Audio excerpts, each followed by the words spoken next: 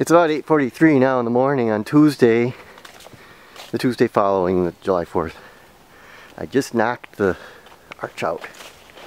This is the arch. That's part of the arch here. These are parts of the arch, and that's what's left of it.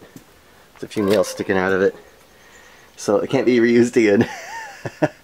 And here's what it looks like from the back. I gotta be careful I don't step on any of these nails.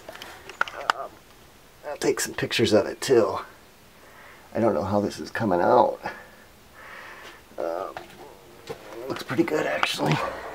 It wasn't terribly hard to get out. I cut into it with the saw on the front and back, and then I just kind of got a crowbar and a screwdriver, and I even used the drill driver over there.